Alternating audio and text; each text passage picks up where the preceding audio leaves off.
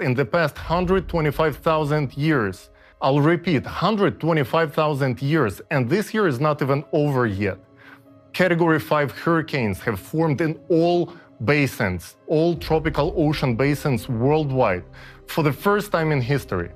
Let's compare this rate, this progression of climate catastrophes to a plane that was on a runway last year. It was speeding up, but this year it sharply took off. And now it's climbing up rapidly to the point of no return.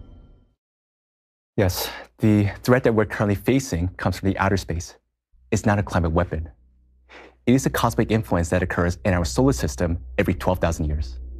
And once every 24,000 years, this effect becomes even stronger and more dangerous.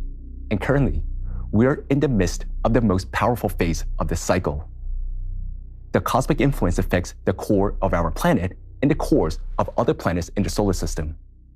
This energy from the cosmic influence keeps increasing, leading to the heating and the imbalance of the Earth's core. The Earth's core has shifted and become unbalanced, and this has changed everything. The magnetic field, the Earth's crust, the oceans, the glaciers, the volcanoes, and the earthquakes. But it will get even worse. Supervolcano eruptions and mega earthquakes, floods that resemble the biblical flood. We can say this with 100% certainty because exactly the same events occurred in the previous cycles 12 and 24,000 years ago.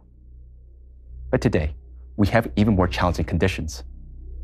Yes, John, it is very important to understand that previously, even through the worst catastrophes, life has always continued on our planet. And even though many species died out,